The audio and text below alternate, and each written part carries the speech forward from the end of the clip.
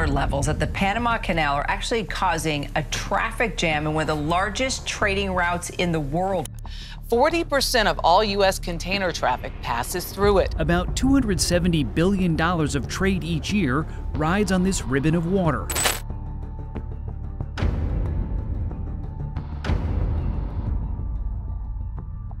Amidst the heart of global trade, the world's largest canal undergoes a horrific transformation. The Panama Canal, essential to international trade, has dried up. The worrying development of the Panama Canal is so sudden that it could have great consequences for global trade. The Panama Canal is one of the most crucial waterways in the world. The ongoing water crisis, it threatens the future of the maritime route. What made the canal dry up? How will this strange shift affect the economies of nations? Join us as we uncover what is happening to the world's largest canal and how terrifying it is. The world's largest canal is drying up. Once a busy center for various types of ships, the Panama Canal is now struggling to maintain the water levels required for its critical activities. It's having some difficulty retaining water. Seriously, the Panama Canal's sudden drought is strange right now. Here's the kicker. This entire scenario raises severe problems for foreign trade. The Panama Canal is like an express lane between the Atlantic and Pacific Oceans, making shipping much faster. However, when water levels fall, the entire system suffers. The current predicament has us all wondering if the Panama Canal, a technological marvel, can withstand time. It's not just a local issue.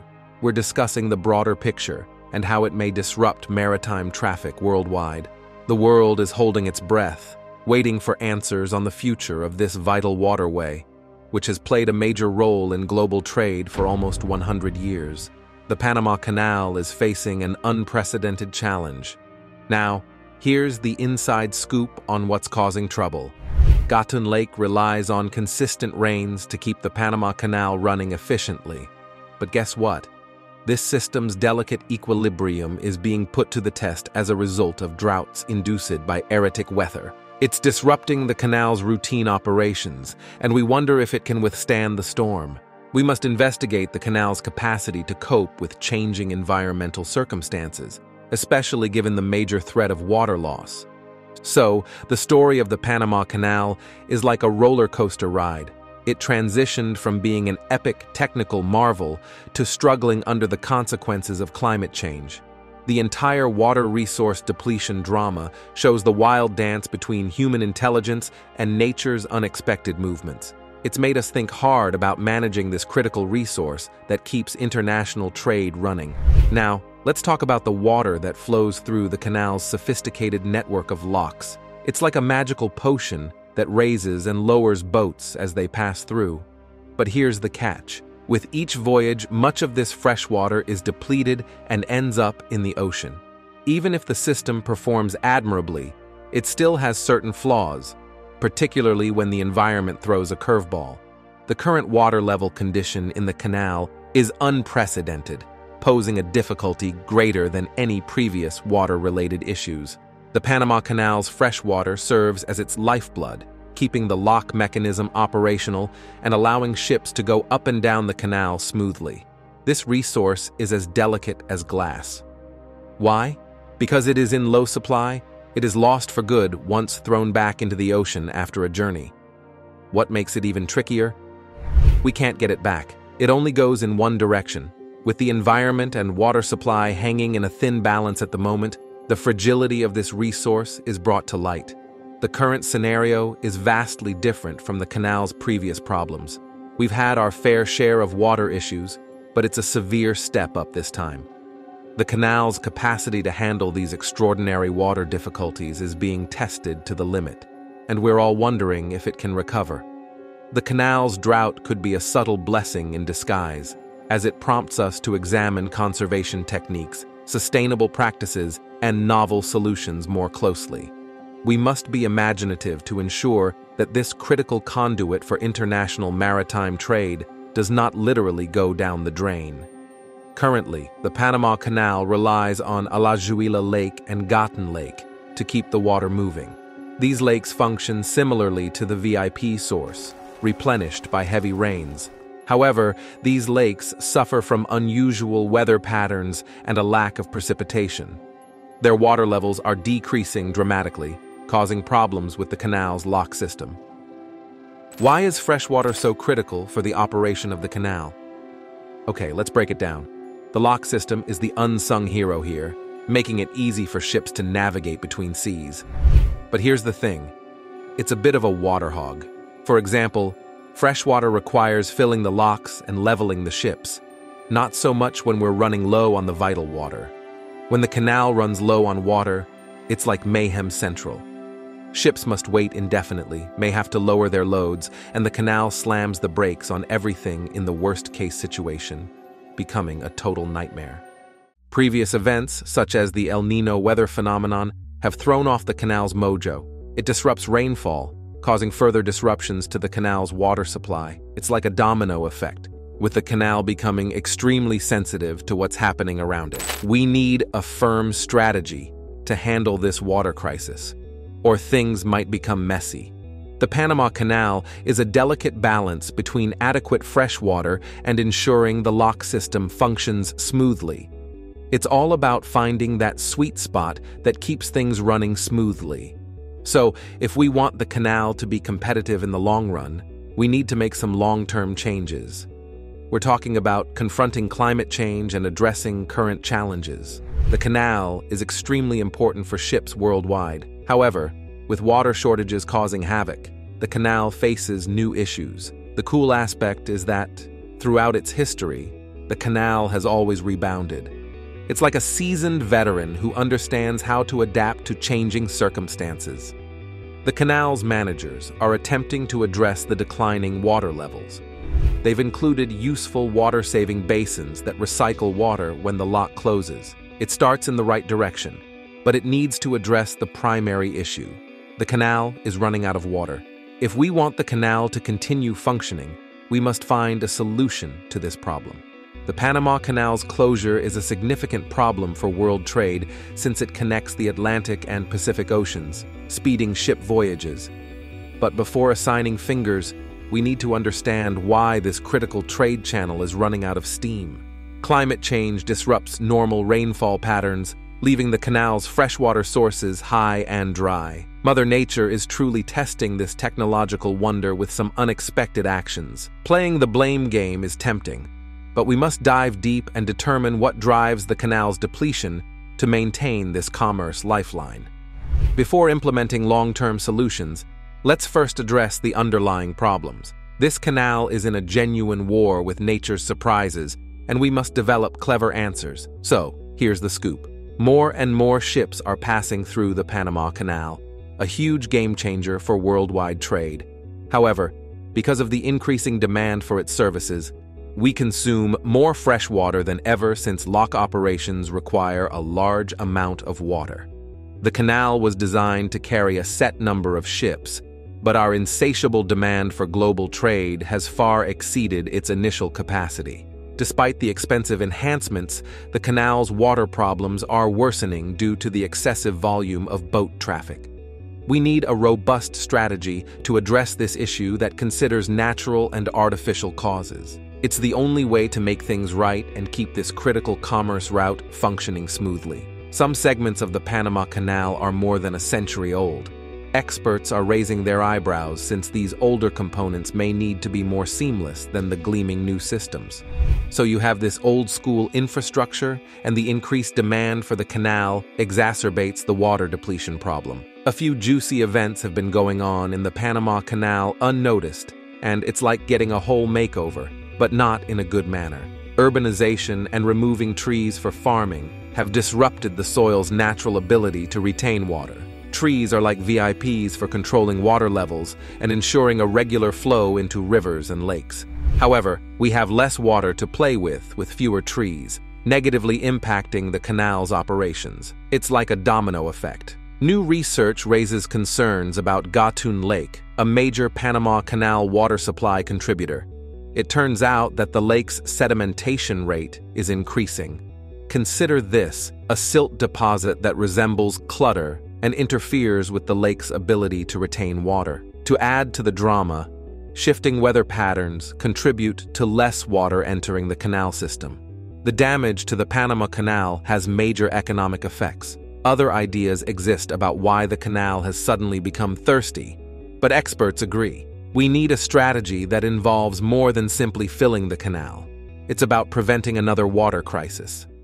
Why is the Panama Canal so frequently called the world's crossroads? It has been the primary route between the Atlantic and Pacific Oceans for over a century. Back then, sailors had to cope with the dangerous Cape Horn, which added significant distance and time to their travels.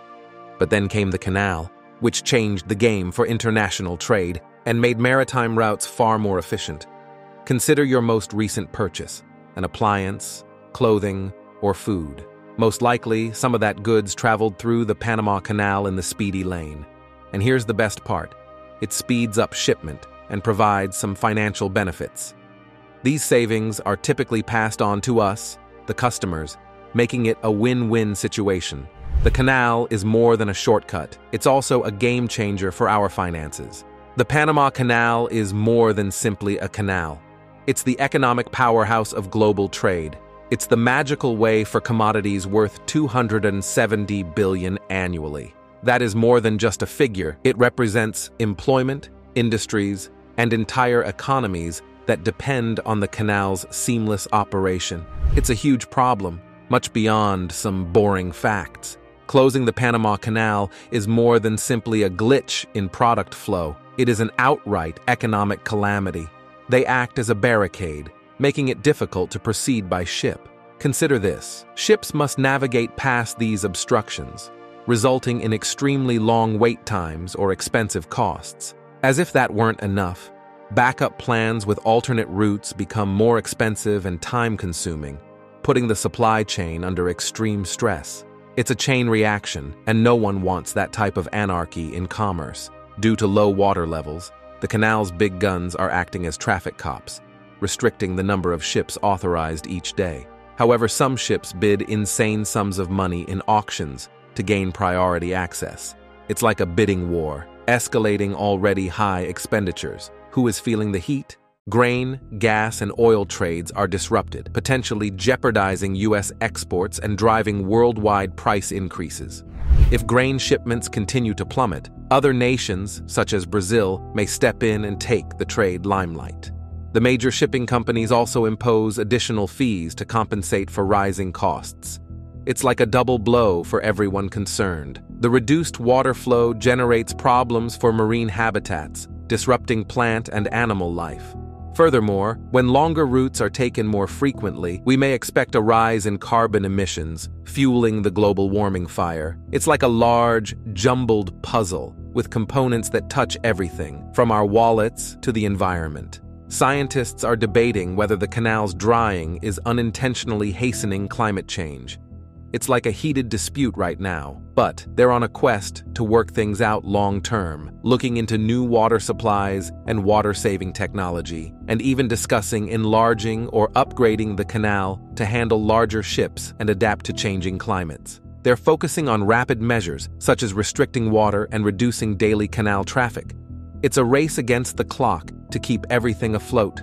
And remember that the canal's future is uncertain, which makes us more motivated to preserve its history. It's as if we're on a mission to preserve this piece of history indefinitely. Let's briefly journey down memory lane to see how this big project came to be. The notion of creating a canal through Panama has been around since the 16th century. People have long desired to build a ship bypass to facilitate trade between the two great seas. Let's get into the time machine for a while. In 1534, Spain's big shot, King Charles V, was about to discover a shortcut through the Americas for ships traveling between Spain and Peru. Why? To outperform the Portuguese in a military clash. Fast forward to 1668, when Sir Thomas Browne, an English smarty-pants, drops some wisdom in his book Pseudodoxia Epidemica. He's telling about how the water has eaten away certain isthmuses, while humans have chopped through others with a spade, and he suggests we visit the Panama Isthmus. It's only a few miles wide, but might be a fantastic shortcut to the East Indies and China. Over the years, people have tried to develop business links around Panama because, let's face it, that little isthmus is in a bad place between two big seas. However, not all strategies were successful. Take the Kingdom of Scotland's Darien scheme from 1698. It was a complete failure. They intended to establish an overland commerce route, but it crashed and burned by 1700 due to terrible luck. In 1788, Americans had the brilliant idea of having the Spanish build the canal because they held the regions where it was meant to travel. They believed that after the canal was completed, tropical ocean currents would naturally enlarge it. They felt it would be far less dangerous for ships than traveling around South America. During his journey from 1788 to 1793, Alessandro Malaspina drafted some plans for the canal. What a forward-thinking approach. Rewind when Spanish explorers imagined a feasible path between the Atlantic and Pacific Oceans. That's where the huge project began. They were looking at a little stretch of land known as the Isthmus of Panama. It offered the prospect of a shortcut that might completely transform international trade. But back then, it was like attempting to capture a rainbow. A nice notion, but not feasible with the technology available. Fast forward to 1513, and Vasco Núñez de Balboa is the adventurer to beat. He becomes the first European to cross the isthmus and see the Pacific Ocean. Isn't this a total game changer? That find ignited a fire under everyone's boots, and the fantasy of a canal became a lot more tangible. Let's jump back to the late 1800s, when the French, buoyed by their Suez Canal success, resolved to go big or go home with the Panama Canal idea. Inspired by the Suez's success, they were prepared to face the extraordinary obstacles of the Panama Isthmus to build a canal that would change the course of international marine routes. So, in 1881, the French launched the Panama Canal construction team, directed by the brilliant thinker Ferdinand de Lesseps, who was also responsible for the Suez Canal project. But here's the narrative twist. This entire gig developed into a story of enormous battles and disappointments. The region's lush jungles, muddy soil, and towering mountains made progress feel like an endless uphill slog.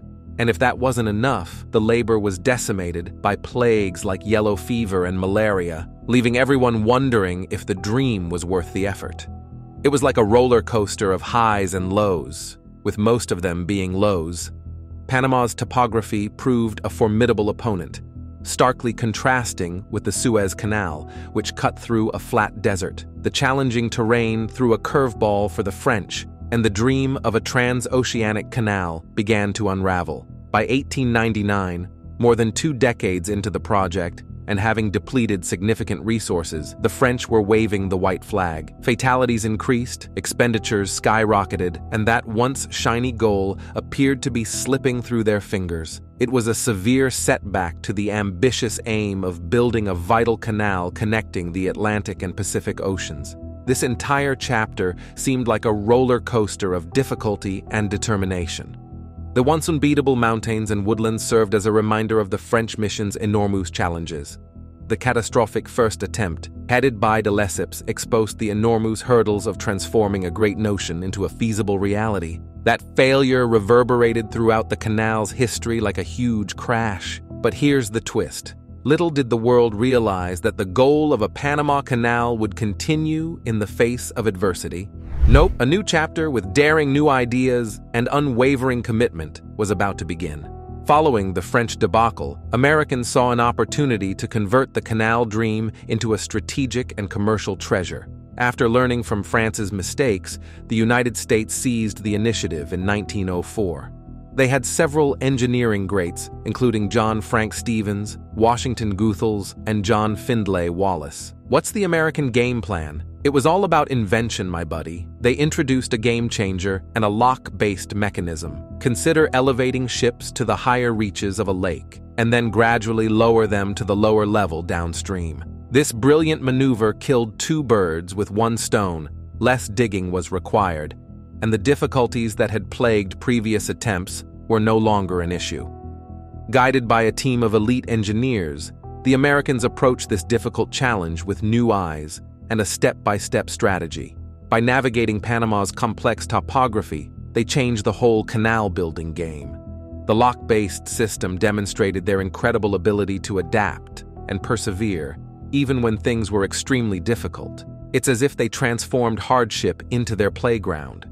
So, when the United States took command, it was a completely different atmosphere. The engineers began thinking like crazy scientists, coming up with brilliant ideas that propelled the canal from the garbage of past blunders into the limelight of success.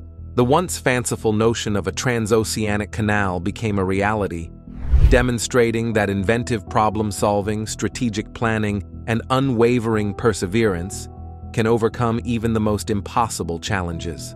The first vessel to cross the Panama Canal. August 15, 1914. The SS Ancon passes through the Panama Canal, fulfilling centuries-old hopes. It's like a rock star moment in engineering history, demonstrating the human race's courage and ability. But wait, there's more to this astounding effort than meets the eye. A big, sophisticated network of design and navigation is worth considering. The Panama Canal is more than simply a waterway. It is a feat of engineering that spans approximately 50 miles from the Atlantic to the Pacific. The canals function similarly to water elevators, raising and lowering boats as they pass through various canal areas. It's like a watery dance choreographed by engineering magicians. Ever wondered why they didn't just carve a straight path between the oceans? It's like an elaborate dance of locks along the canal's route. It's more than just digging, it's about strategic positioning. These locks are like unsung heroes, balancing the various heights on the Atlantic and Pacific sides, so boats can easily move up and down. The Gatun locks act as superheroes, elevating ships to assist them in their journey to the Pacific. This clever innovation reduces the need for extensive excavating and provides a smooth ride for boats of all sizes. So, the Panama Canal is more than a crazy concept. It's a brilliant technical feat that solves the logistical challenges of the Panama Isthmus. Let us take a minute to admire the creativity behind those locks, which ensures ships glide through easily and solidify the canal's reputation as a display of human brilliance. Hats off to the SS Ancon's historic trip, too. Panama's terrain could be more cooperative, especially in the center, with a notable height difference. Attempting to cut a straight road through this rocky mass would be a digging nightmare. What's the intelligent solution? Installing locks to hoist ships up to the laki and gently drop them down the opposite side. Enter Gatun Lake, an engineering marvel within the canal. It covers 164 square miles and serves as a canal lock system reservoir. The lake's huge size and ingenious architecture help keep those locks functioning smoothly. It's as if nature and engineering are working together to deliver a faultless performance. The lock mechanism is where the magic occurs. Water from Tool Lake rushes in, raising the ship to the lake's surface. When it strikes the sweet spot, the gates swing open, allowing the ship to sail into the lake on the opposite side. Reverse the process, and the ship will glide to sea level before leaving the canal. Every time a ship passes, 52 million gallons of pristine water from Gatun Lake spill into the ocean. It's like a huge performance, demonstrating how important the lock system is for safely directing ships between the two sides. Let's look at the lock system, which keeps the Panama Canal under control. It's like an engineering ballet, with gates and water released precisely. This is more than simply rescuing water from Gatun Lake. It is a brilliant effort demonstrating human intelligence. Imagine a symphony of brightness as ships dance through the locks, emphasizing the delicate balance between environmental stewardship and human innovation. What about the 52 million gallons that splash into the water each time a ship passes? Gatun Lake is exercising its might, demonstrating that the unsung hero keeps the canal running smoothly. It's a major thing, emphasizing the lake's critical position in the canal's balance. The lock mechanism deserves a standing ovation. It's like an exquisite dance that gracefully coordinates ships' regulated ups and downs. The canal pilots, however, are the true unsung heroes. With their experience and careful planning, these professionals are the secret sauce that keeps ships moving smoothly through locks and lakes. The Panama Canal is kept afloat by a tight-knit combination of brilliant design, cutting-edge engineering, and these guys' professional leadership. Watching the insane volume of water dancing the dance during a canal ride highlights the wonderful collaboration between Gatun Lake's natural vibrations and the canal's artificial mojo. It's like this dance where human ingenuity and nature fist bump, displaying a delicate equilibrium that clicks.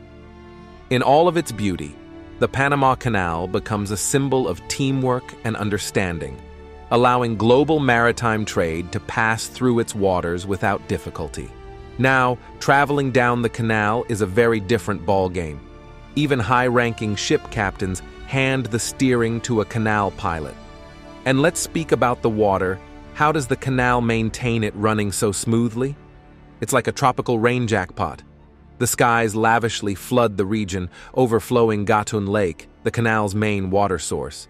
But here's the twist. As climate change throws curveballs, keeping this natural water supply in its happy location is becoming increasingly difficult. As ships pass through the locks and channels, it's like seeing ship commanders and canal pilots dance. It's a delicate dance, and ships rely on these highly educated professionals to guide the way. But are we leaning too heavily on nature's replenishing game? That is a danger that has the potential to disrupt the canal's water level any time from now. Something is not only happening in the world's largest canal, but also with the James Webb Space Telescope, as it just launched its brand new JWST Special Edition phone cases. Get yours by clicking the link on the screen or following the link in the description. Outro. Do you think there's a bigger environmental problem due to the biggest canal suddenly drying up? Please share your ideas in the comments section, like, and subscribe to our channel.